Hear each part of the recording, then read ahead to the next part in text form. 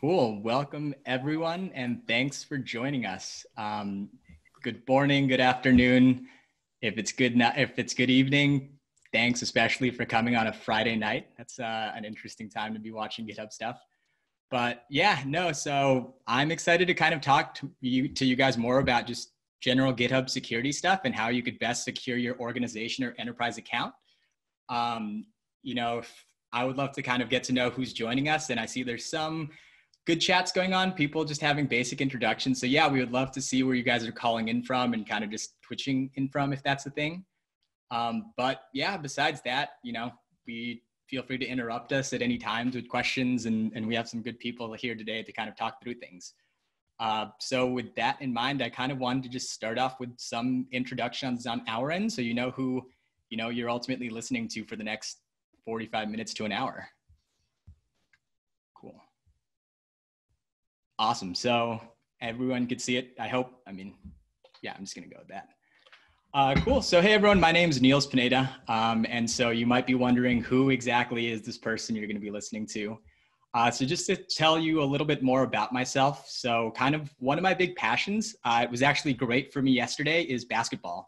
And so the NBA has officially started. And even though the Clippers did not get a win yesterday, it was still an exciting game, and I'm just glad to see it back, and just glad to see everyone kind of having a good time there in that Disney World bubble, which sounds awesome. And so you might be wondering kind of, what does this picture have to do with basketball? And so I've been passionate about basketball, playing it before I destroyed my knees, watching it nonstop with family and friends.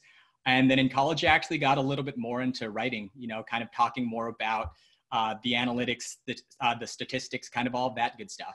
And so 213 Hoops is actually a blog that I'm a part of for the Clippers Nation. And I actually designed this logo, which I like to think is pretty cool.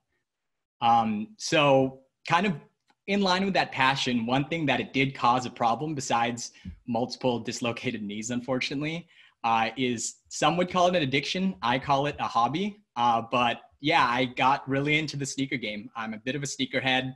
Love kind of just getting whatever I think looks good. But I got this nice collection, and then one of kind of the bigger problems that came about after I got this nice collection, her name's actually Kona.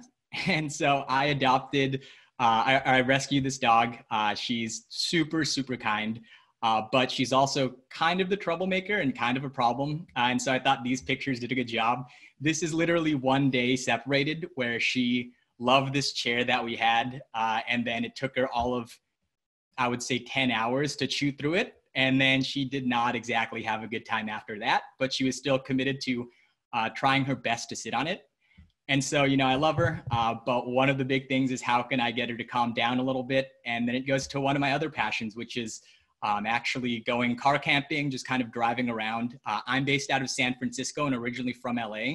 And so kind of just going up and down the coast, whether I'm going to San Diego, whether I'm hitting kind of the Big Sur area more in the central, or going up north to Marin, there's just a lot of great car camping spots. And so, yeah, I would love to kind of hear about you guys too in the chat, what your passions are, why you're joining us. Are you very interested in security? Are you just kind of obligated to because you're an employee of GitHub trying to boost the numbers? But whatever it is, I would love to kind of hear it in the chat.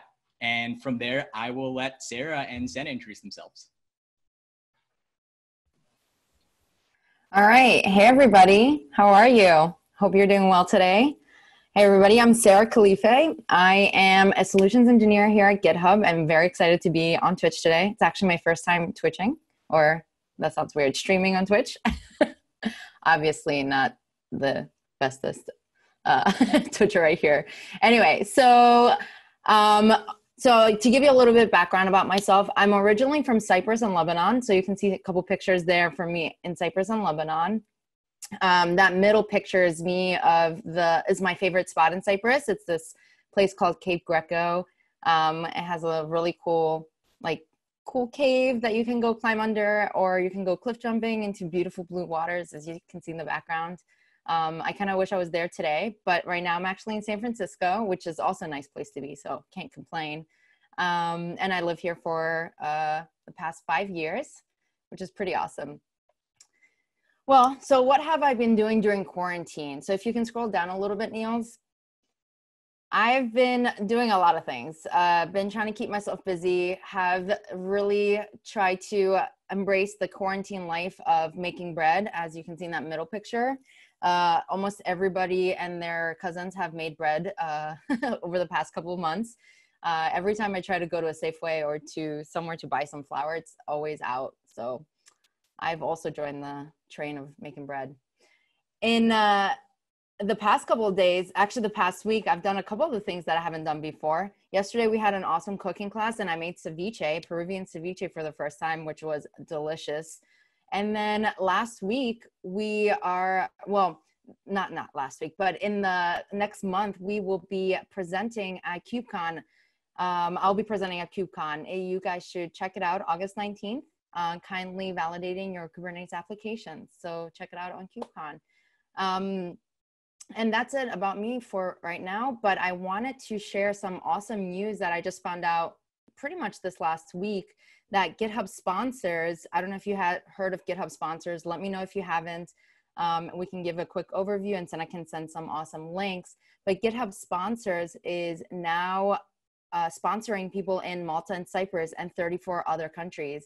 If you are an open source developer, if you're a maintainer of an open source project and have been contributing to the open source world, this is a way that you can get a little bit of help to maintain that open source project that you've been doing. So check it out, especially if you're in Cyprus or in Malta or any of the 34 other regions that we cover.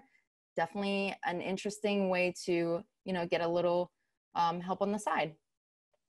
And that's it for me. So I'll pass it over to Senna. Thanks, Sarah.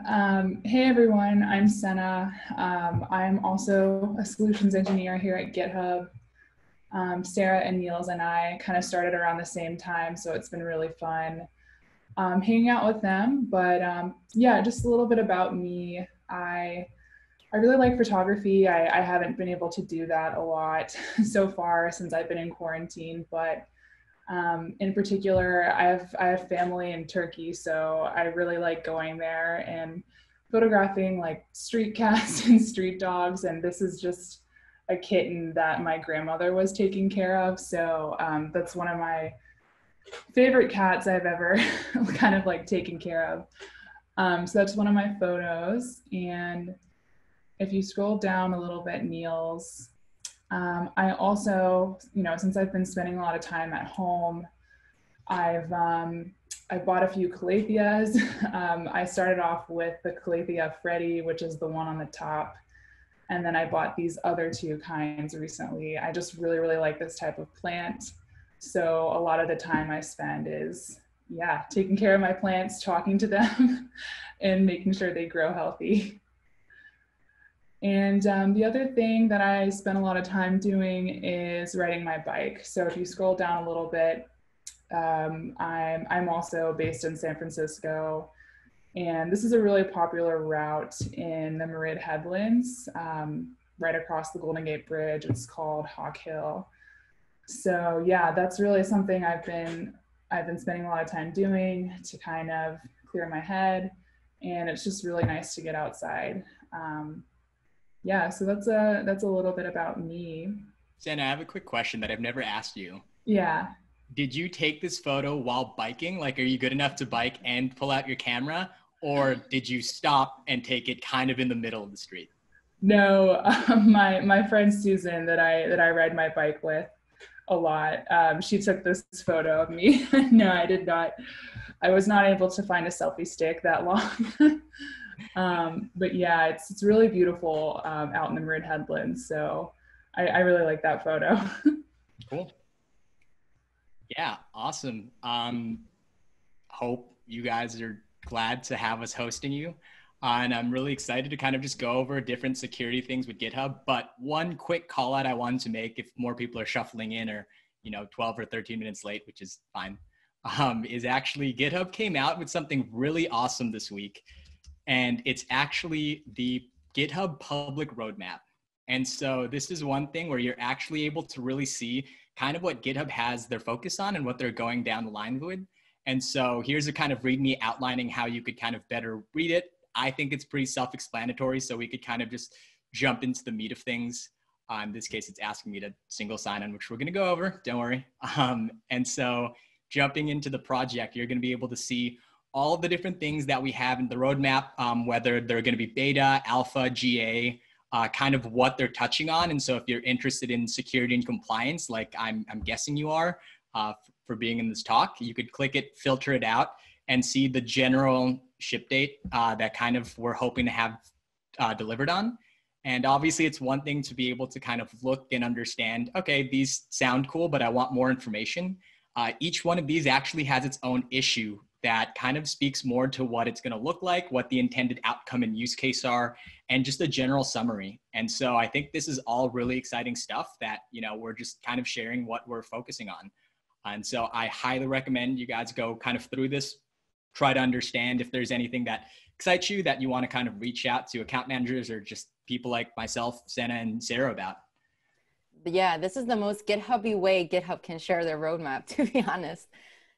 The showcase of projects is pretty cool, but this really gives a lot of transparency. So we're so excited to have this available to show to everybody.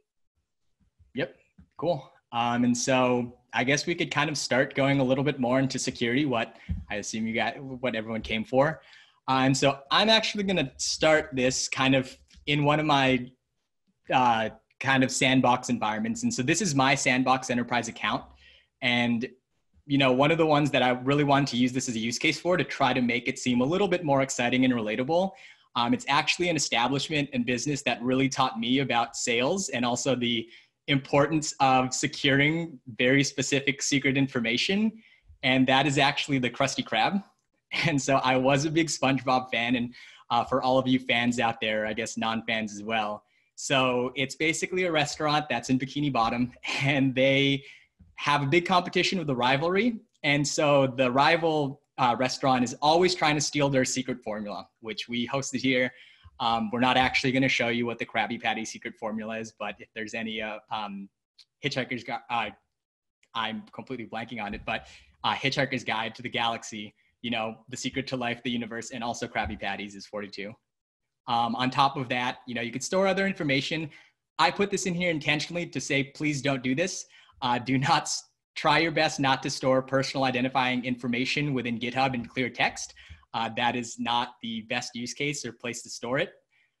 But kind of what I also wanted to plug here, obviously we know what's going on in the world. COVID's impacting everywhere, including in Bikini Bottom. It's especially tough on restaurants who, you know, they might not have the best processes in place to work with delivery apps or just have a good website. And so I actually went ahead and made a Krusty Krab website using GitHub Pages, which if you haven't used GitHub Pages, it is awesome. It's a very quick way to be able to just write the code that you need to be able to have a website. And then you just have to make the repository the same name as your organization or username, add .github.io, and it immediately hosts it. And so we could actually see if we go to krustykrab.github.io, you'll see this website that I made. And it was just a lot of fun, kind of just being able to play around with this stuff. So really quick, just to plug some of the stuff, because I am a fan of my attention to detail. Sorry if I'm being cocky. But obviously, Bikini Bottom is also taking COVID seriously, where masks are required. But you could also order things with Scuba Eats and Postmates. You have a little bit more information, and me trying to better understand, you know, how you can bring in more business to a more old-fashioned restaurant. I've traveled a lot. I've been to a lot of new kind of cool eateries and stuff. And over here, I tried to add it, you know, they have edgy named IPAs and rustic wooden tables. And then finally, there's some reviews from random people. And so if anyone wants to look at the website and just kind of look at what, you know, dumb stuff I put in there, obviously it's welcome. But yeah, so obviously this is a super important thing, because in businesses today, you need to make sure that you have accessibility to your product, whether it be, you know, an application, some specific piece of software, or a Krabby Patty. And so what I wanted to do was I kind of wanted to start talking a little bit about how you would go about securing this specific organization that holds all of this sensitive IP. And so with all of this sensitive IP, let's start going into settings and just going into kind of one of the basic things that is going to be necessary, and it's going to be organization security. And so there's more or less, two very basic things that you could set up. The first one's two-factor authentication. And this is interesting because what it does is when you require 2FA for everyone in the Krusty Krab org, it's actually going to require that at the beginning of their login for their specific GitHub handle. And so that's something you don't actually see with SSO because SSO is going to protect a little bit differently, which we'll go over. But basically, requiring 2FA is going to mean when I log into Niels Pineda on GitHub, it's going to ask me for my second factor authentication. But what I kind of wanted to focus a little bit more today, because it's probably the biggest ask that we've seen, and this is what you get with enterprise security, is SAML single sign-on. And so for the most part, when you're integrating with added identity providers in the cloud, whether it be Okta, OneLogin, you just want this next level of authentication to ensure that the person who's going through and signing on to GitHub is actually a member of that organization. Similarly, if you're doing an on-prem deployment of GitHub, it's going to be with most likely like Active Directory and LDAP, which we also support. And if that's something you guys are interested in for another demo day, please shout it out in the chat, and we're happy to kind of go through that flow as well. But today we'll be focusing on SAML authentication. Cool. Senna, Sarah, anything you think I've missed so far before I jump into it a little bit more? I think you covered all of it. I think that's pretty good place to start. Cool. So let's go on, and when you click Enable SAML Authentication, it's only going to need 3 fields that you have to fill in. And so I'm going to go ahead and go to my dev instance of Okta, just because that's what I've played around with a bit more. But like I said, as long as it's a SAML 2.0 provider, this workflow should more or less be the same of just grabbing a sign-on URL, an issuer, and your public certificate. And so I'm going to start completely from scratch so you could see how pretty efficient this integration is. And so I'll go ahead to my applications. You could see that I have a couple of ones that are standing up already, just in case something went wrong in this demo, have some backup plans. And so I'm going to go ahead and add an application. And what's nice is GitHub actually has native applications that are already in the Okta gallery. And so you could see kind of the 3 layers that you're able to integrate with would be the GitHub Enterprise Cloud Organization, which we're doing right now, the Enterprise Account, which was the first page that I showed you, and I'll be able to kind of talk through that a little bit more at the end of things, and then also Server. And so I mentioned before, a lot of times you'll see an LDAP integration with Server, but realistically, if you're also interested in doing an IDP in the cloud to do a SAML single sign-on integration with your on-prem server, that's totally possible also. But in this case, we'll go with the organization, and you can see that it has both SAML integrations as well as provisioning, and that's going to be a key piece a little bit later. So in this case, I'm going to go ahead and add it, and you could name it honestly anything you want, and so I'll just call it the Krusty Krab SSO. This is where it's actually important to get the naming convention right. You want to make sure that this is exactly what the GitHub organization is called and spelled. I don't believe it's case sensitive, but realistically, why not just make it case sensitive or make it appropriate? So I'll go ahead and add this. So Krusty Krab SSO is online. Obviously, there's no integration yet. Nothing was stored between the 2 of them. And so I'm going to go ahead and add that integration right now, where I view the setup instructions. And so to go a little slower, you go to the sign-on tab, view setup instructions. Again, this is almost identical to whatever identity provider you have. It will show you a slightly outdated screenshot of kind of how to get to the page that we were already on. And let me close some tabs because I'm terrible with that. And I will go ahead and add this information in. So we got the sign-on URL, and I know it's not best practice to be showing my certificates and whatnot here. I will roll these later. So I'll add these in, and I'll want to test it. And I'm not sure if anyone caught it, but I'd love to know if anyone caught it and could say, what did I mess up on and why is this going to fail? Let's go ahead and test it. And you're going to see that I don't actually have access to Krusty Krab SSO because I'm not assigned this application. So I've done this hundreds of times when I've just been messing around with this and trying to play around with things. Unfortunately, it's not cached, but let's go back, quick step. And you could actually see in assignments, all I have to do is assign it to my account that I'm logged into, which my account is this Niels Pineda one. So I'll go add this. And let's go throw this back in.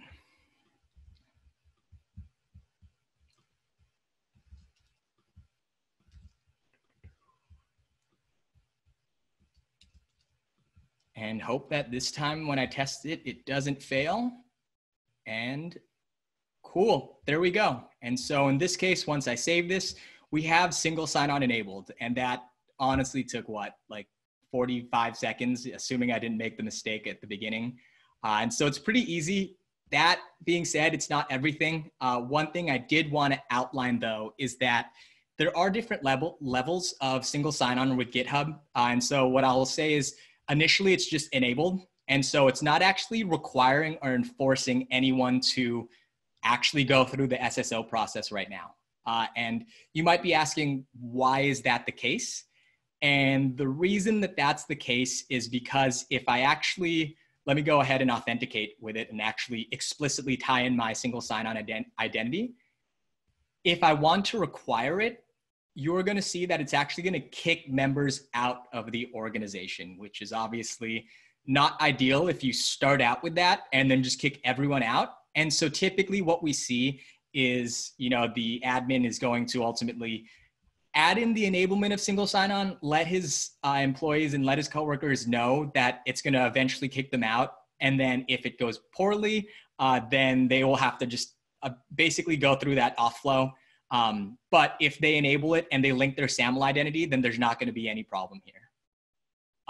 And so, Sarah, I know I'm about to pass it to you. Are you good to go with me kicking you out of the IDP?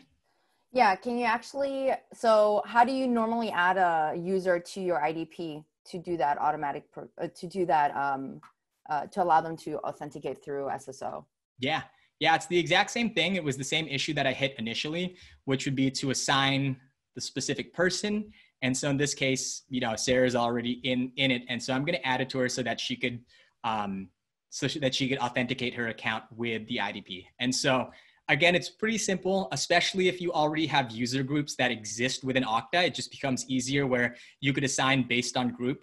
One of the other nice things for sign-on as well is that you could leverage whatever additional sign-on methodologies and requirements and policies that your IDP uses. And so in this case, like with Okta, and again, I think most IDPs, you could have IP zones, you could have based on geography. And so if you're within a certain location, that has to allow you to authenticate. And so you're able to kind of complement both systems by adding the two on. And so with that in mind, Sarah, you good? Have you authenticated and everything? Yeah, I'm authenticated. Cool. So Niels, hey, I was wondering, can I get a raise? I've been working pretty hard on krustykrab.github.io, and I've contributed to the secret sauce, and I think I deserve a raise based on the amount of work that I've done.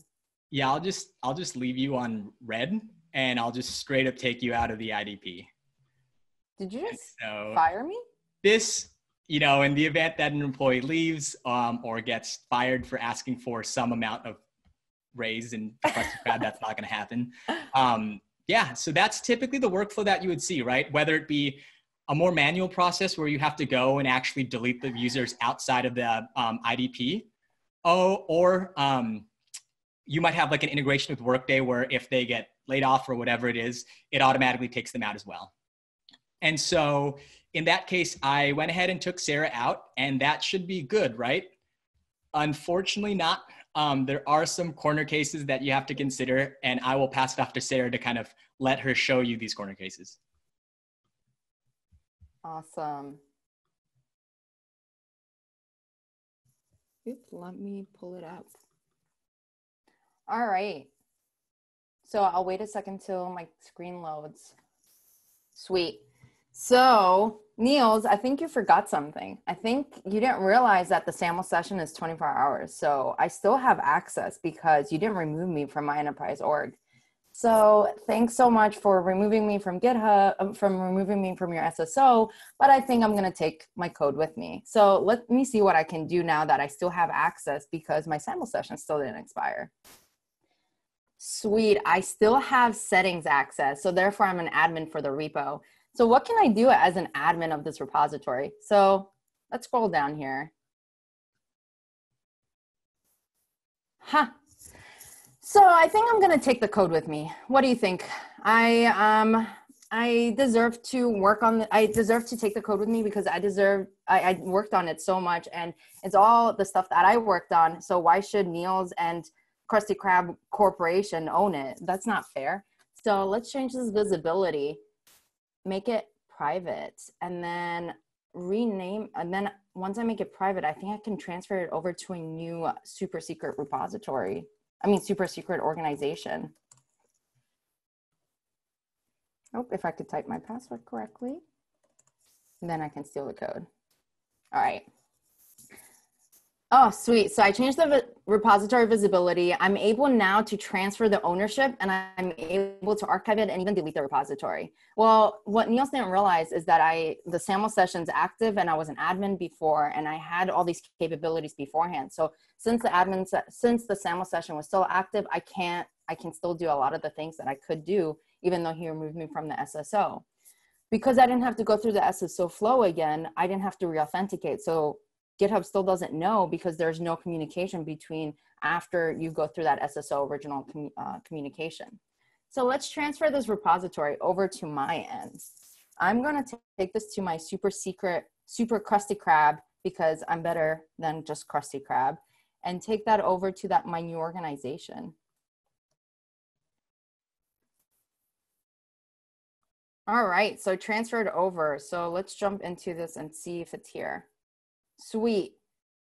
Wait, so since the pages are based on the repository name, I also took down his website. You're gonna lose all your business, Niels. All those fish are not going to have Krabby Patties because of you. No, they will. They're just gonna have better ones. So what did Niels do? What did Niels forget? Can anybody let us know in the chat? In the meantime, let's rewind. I'm going to give this back to Niels so then he can figure out how he can actually fix his organization to make it more secure but still allow for collaboration. So let me transfer this back to him and make it more, even though, you know, at the end of the day, I'm a good human being. I shouldn't steal his repository and steal everything in it. So let me just transfer it back. And then I'll pass it over back to Niels to show you what he could have improved. All right, so now it's back in Krusty Krab. Cool. Yeah, give me a second while I pull that up, make sure it's back. And let me stop sharing my screen. There we go. Cool. So yeah, I have it back now, thankfully. I made a quick commit, so I hope that it's back up and running because yeah, there you go. So it's back up and running. Things look good. And so, yeah, the question goes, you know, what was the problem? What could I have done better? I'm not trying to say GitHub securing the organization isn't great. Up front, there were a lot of things that I explicitly did to allow Sarah to get to that point of being able to steal the repo. But one of the things that I think is super important to be able to integrate on top of SAML single sign-on is actually going to be a provisioning piece of that. And so we saw it earlier when I was setting up the application, but the provisioning piece is so that that workflow that you have when you remove someone from the organization or you remove them from Workday or whatever it is, also takes them out of their specific service provider application. And so you could see, you know, with Sarah, one of the problems was that she did have her SAML linked identity and she did have an active session as well. And so that's something that's actually determined by a token from the identity provider is how long this session is going to last. Some of them let you edit it, some of them won't. And so it's completely up to that. Okta's is by default 24 hours and they don't actually let you change that. So one of the things I could have done, but if I was knowledgeable enough to do this, I could have done something even better. I could have gone ahead and revoked her SAML session. And that would have basically said, okay, she's now not able to authenticate. And so even if she was still lingering in the org, but I had required single sign-on, she wouldn't have been able to access it because when she got to the redirect page to this dev instance of Okta, it would have automatically been shut down. And so what I'm actually going to do here, I'll remove her from the organization as well. That's something that could have happened. But again, one of the problems there is, you know, if you knew that from the start, then that's a huge manual process. And so that's where provisioning comes in handy. And so if you go to this provisioning tab, hopefully this should be fine, but let me go ahead and configure it. I'll enable it, authenticate with GitHub Cloud. Sometimes this could be a little bit flimsy if I do it as many times as I have, which I've probably made this integration hundreds of times. Looks like it was perfect this time. I take back what I said. It's an absolutely perfect integration. Don't question it. And so I'll go ahead and save it. And from there, it's going to ask you what do you want to allow in this provisioning aspect of it? Because ultimately what's happening is it's leveraging GitHub APIs to be able to create a user, update their attributes, or deactivate them. And so in this case, I could go ahead and save it. And what's going to happen is if I go to assignments, and now you'll see over here, let's just make sure, I'm not cheating you or anything. You could go ahead, see that there's no pending invites. I will now assign it to Sarah again. And you will see, hopefully, that there is a pending invite now to skhalife@github.com. And so one thing I also want to establish is kind of what is being stored and what's being understood on both sides. And so on the SSO side, on the identity provider side, there is no concept of a GitHub handle or an account. It's just the name ID. And so when you send an invite, it's either going to go to the name ID, or depending on your settings, it might go to the specific user's email address, depending on what their profile looks like over here. In this case, the primary email is the same as the username or the name ID, so it's going to go to that. And so you'll be able to see when Sarah accepts it, this is where GitHub is more knowledgeable. She's going to be able to accept an invite and then link her account. And what GitHub is then going to store is going to be a specific identity for SAML as well as Skim now to understand, hey, this is her account and we're storing her name ID with her GitHub handle. And so if I go to manage, I will be able to see her SAML linked identity as well as her Skim identity. And so you could see this is the name ID. I can revoke it if I want, like I did before, as well as the different information that I have on her. And so this is actually something really important I wanted to point out because it comes up a lot. And I totally understand why, but when you're an enterprise account admin, you want to know, what are the email addresses, exactly who is in my organization when I provision them. With the way that GitHub's structured with personal accounts, we're not able to just share their email address unless they explicitly make it public. And so you wouldn't necessarily have a way to audit that. And that's also why this SAML and Skim integration is so important, is because when you do add this in, while we view, the personal email address as Sarah or Senna or whoever's personal information, this is something that we view as enterprise or organization level information because it is tied to your enterprise owned identity provider. And so from there, you're able to actually pull the username along with what their SAML name ID and Skim identity are, which are almost always email addresses. And they're usually the ones that you're going to hold within the enterprise account. And so that's something that's super easy to do. There's actually a really cool open source gist that kind of goes over what that would look like. Senna's going to drop it in the chat. And so it's going to be really, really helpful if you just need to start kind of auditing a little bit better. And Sarah, you have anything else to add on top of that, or Senna?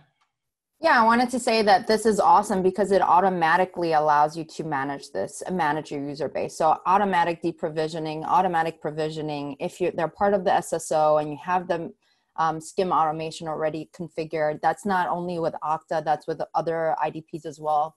It just makes your life easier as an admin or as an operations lead, and as well as from the security side, because then whoever has access to the org is part of your SSO. Yep. And now that we... Yeah, and on that front, really quick, if the workflow was the same as before, where, Sarah was ultimately let go, all you do is you take got rehired. Yeah, sorry for picking on you so much. I know we're friends. This should take a quick second.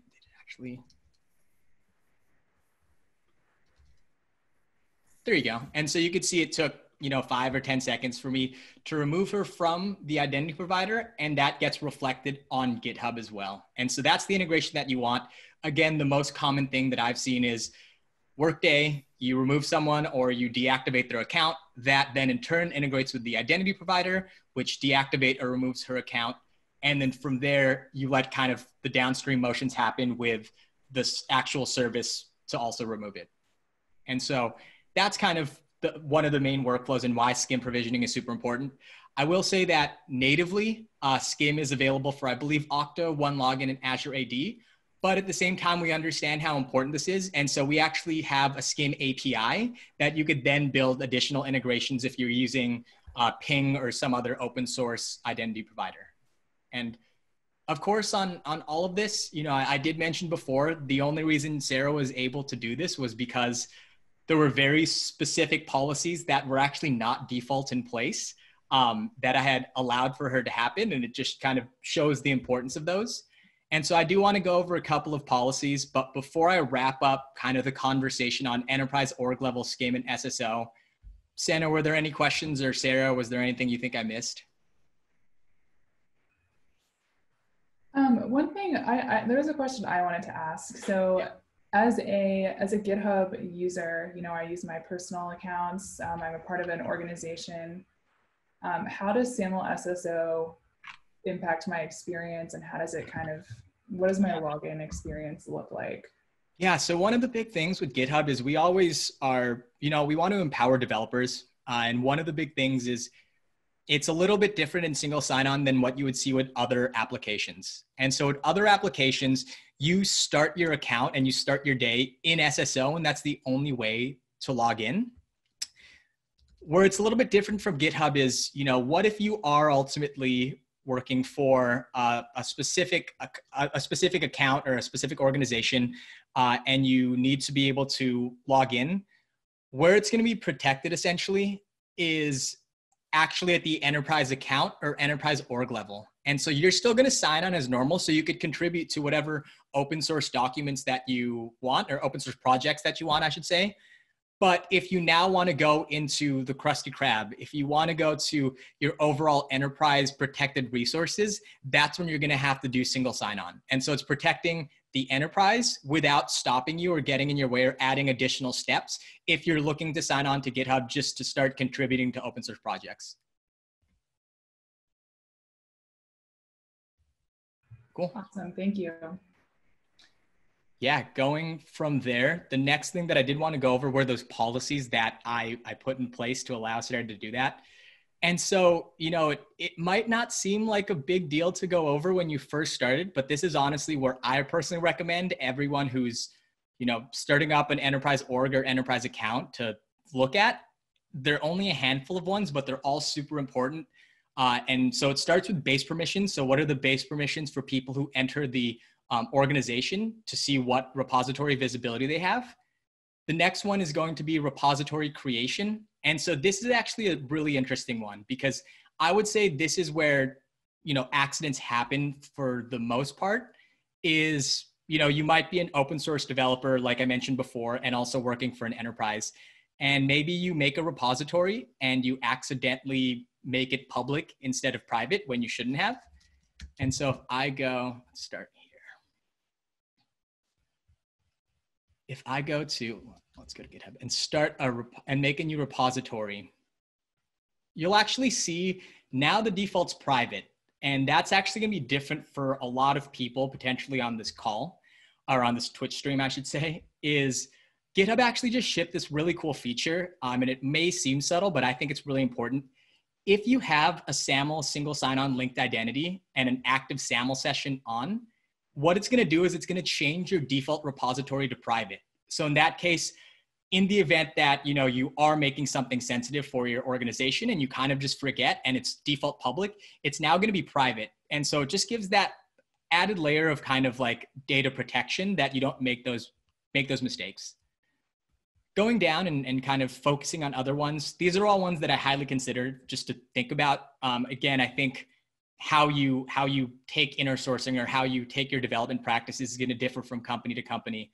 But repository forking is obviously a big one if you want to allow private forks for the internal repos or private ones. And then these are the ones that by default were actually turned off, but I turned them on just for this demo purpose, was the allowing of repository visibility change. So I could go ahead and turn that off. And the allowing of repository deletion and transferring. And so if I had just made an enterprise org, didn't touch any of these settings, this use case that we talked through today actually wouldn't have been possible, because the only people who would have been allowed to make visibility changes or delete repositories and transfer is actually going to be the org owners themselves.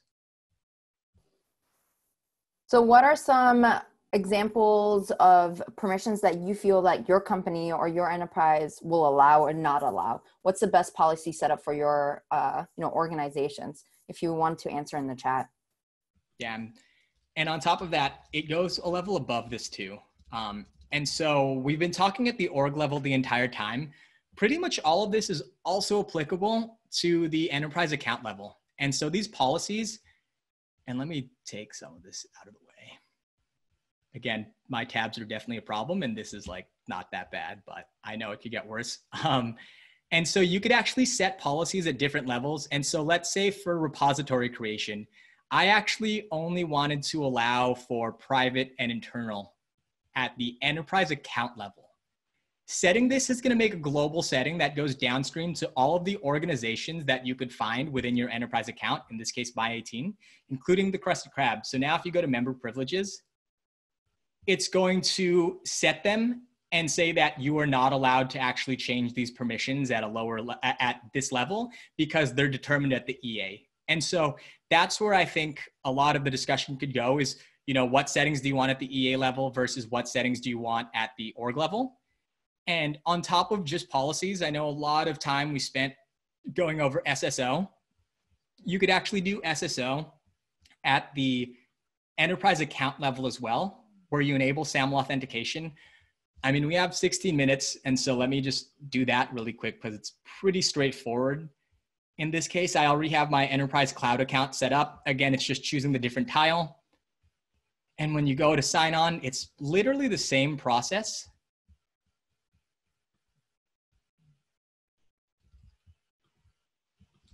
No, that's wrong. Was this right? Yeah, it is. And so now if you put all of this in here,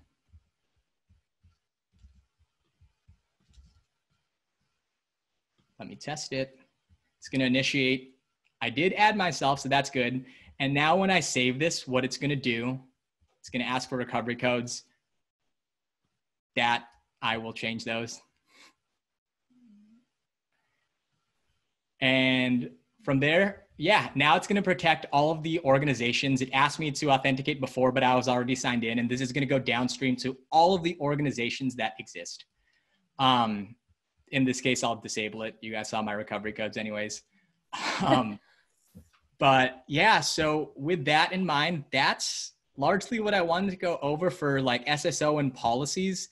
There's no questions on that. Kind of the last place that I wanted to point to, and I know Sarah has a lot more knowledge on this kind of stuff because her background and her kind of skills in automation is going to be the audit log. So I'll let her kind of talk a little bit more to the audit log at the EA level and the org level. Yeah, thanks Niels. So who here has actually looked through the audit log? If you're an enterprise owner or an org owner, you can see an audit log across your enterprise and across your org. So this is the enterprise view that Niels is showing right now. What's really, really awesome about this is that the enterprise that Niels has multiple organizations, and these orgs can be, you know, coming in from people that have been acquired, or say you're a large corporation and you have, you know, a transportation, aviation, healthcare divisions, and you don't want everybody to be in the exact same org.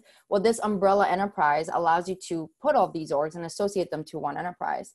Well, how do you monitor across all of that? Well, this audit log really gets into the more details of what's happening at each, at each event.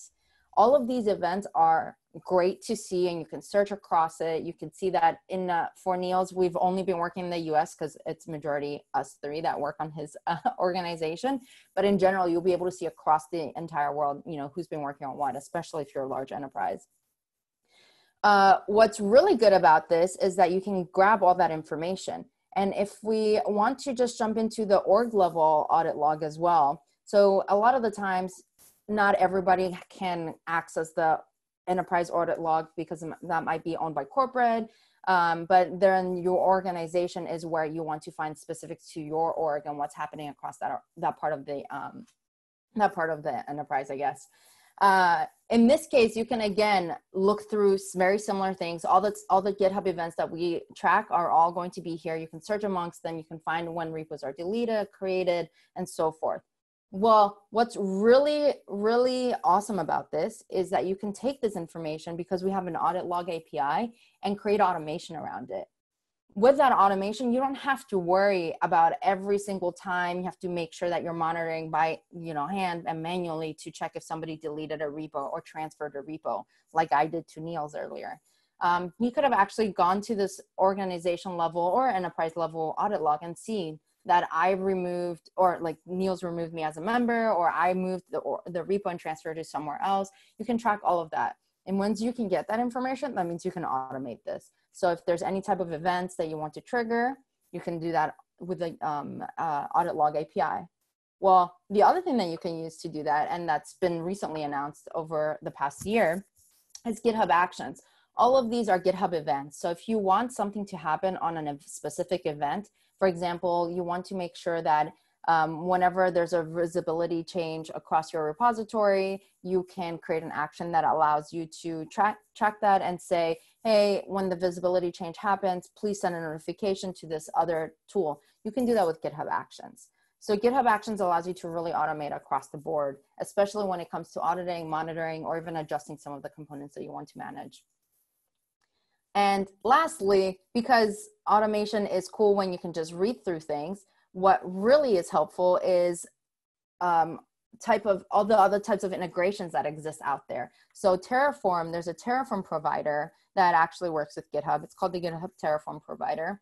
And I know a lot of people have Terraform, especially config as code. So you don't have to manage a lot of your configuration manually every single time and then not be able to track the changes. Well, there's a Terraform provider that you can actually take, and you can use it in GitHub Actions, which is a pretty cool workflow and super easy, or you can use it within your own Terraform management tools that you have today. So all of that really boils down to Niels is awesome at securing the organization, and he did a better job the second time around after he learned his lesson the first time. But you don't want to do this manually every single time. You want to maybe run through it a couple of times to figure out what the changes, what are some of the changes you want. But then there's tools that help you automate to see if these changes did happen. There's tools that help you automate how to configure your, your repository or your org. So with that, I know we are close to time, and I want to open it up for if there are any questions in the chat that haven't been asked, or if there's any other questions in mind. Yeah, and on top of that, if there's specific feedback, obviously we're happy to do that. If there's any specific topics you want to go over more in depth, we're looking for more things to talk about in these demo days. And so please feel free to reach out with any of that information, or reach out afterwards with more questions. There are a few questions in the chat that I wanted to highlight. Some about some documentation on our audit log API. I just sent one link on how you can access that, and also sharing a really cool blog post by Kevin Allwell on how you can kind of like get started with our GraphQL API and how you can use the audit log. So just sharing those right now. And there was another question that might be good for discussion. There was a question about an enterprise account owner taking ownership of an org under the enterprise. I think you answered that, Niels, but just to echo that, organization owners, they really own that content of an organization, where all the repositories live, where all the teams are attached to, things like that.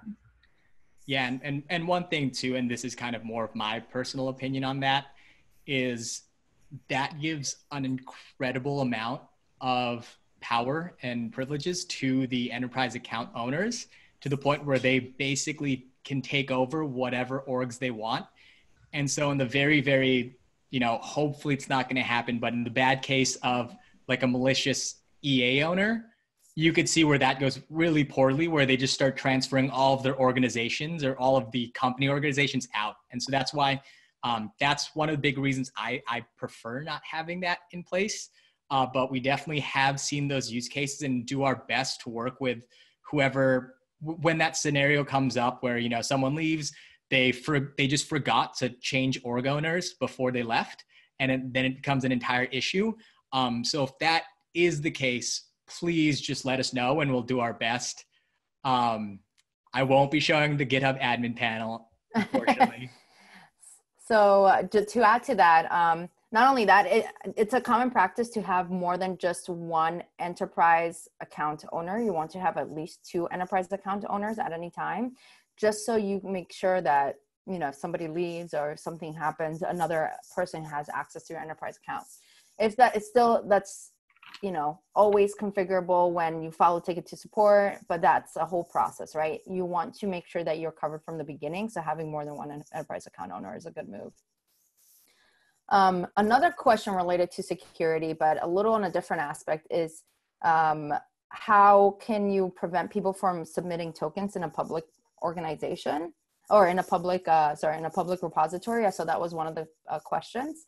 Well, GitHub has token scanning. So it does public token scanning across all public repos, and it has an SLA with certain type of vendors. For example, if somebody contributes, commits into their repo AWS credentials or Azure credentials or Google Cloud credentials or other types of credentials, there's an SLA that we have with our vendors that say, hey, if there's a token that's been compromised, it needs to be handled by the company. So for example, AWS has a 5-second SLA where they will actually void the token or void the credentials just to make sure that nothing is exposed in time.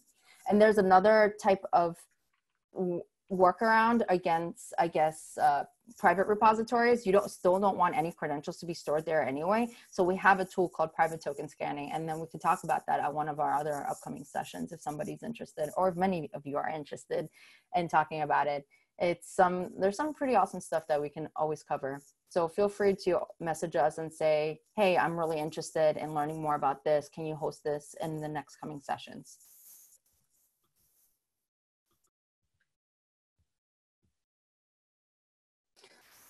So one thing I wanted. There's one. Oh, go ahead. Good question that came up. I'm curious about your thoughts on keeping OSS projects in separate org with separate security config via including it in your main org when the main org. Yeah, I mean, I've seen it happen both ways also, where I think that's pretty important too, is kind of, I think the greater conversation is around how do you want to split up organizations within your entire kind of enterprise account. And so I would say that's a way that we've seen it make sense too, because then you could put stricter organization policies around kind of the main org that does have SSO enabled, that does have kind of more security focused things enabled. And then put kind of your more open source focused ones that you want to allow public repositories for, you want to allow kind of those added access controls in. I've seen that be very successful, and I could definitely recommend going that case. Obviously, they're both achievable. If you want to put it all in one main org, you're going to start having to go through outside collaborators, because that's how you get around the SSO enablement for contractors, or if you do have open source or things like that. And they're still going to be public, but I think you can't really go wrong either way. Yeah, and another thing to add is internal repository visibility. So if there are people that are working within your enterprise, so if you go to the People's tab, in that overview there, if you have people working in your enterprise and you want them to be able to access the private, or not private, but the internal repositories only visible to your internal organization and to your internal enterprise, but still want them to work on the open source projects. Well, you still want to enable open source is great, but when you're working in an enterprise, you also want to enable inner source. Not everything can be public. So if you do have a separate org for open source, which is fine, and have a separate org for all of your more enterprise projects, so you don't want those to be exposed, you can add people. When you have an enterprise account, you have that capability to make them internal projects and have that inner source where people can access both repositories if they're internal and view them as, have read capability. So as a member on an enterprise, you have that capability to read across both your open source organization and your internal organization without having to make too much, having to configure your enterprise to a very extensive configuration to make sure that everybody has access to the right thing, there is a new capability called internal repositories that can allow you to do that and still maintain your open source and still maintain your private repos. Cool. I think that goes through most of the chat. There seems to be some excitement about private token scanning. And so, we're happy to do a demo day about that. But besides that, I mean, I'm happy to end 2 minutes early now. And just want to say thank you, everyone, for kind of tuning in and listening to us talk. Yeah, great chats, great questions. I'm very excited to see our next demo day based on your feedback.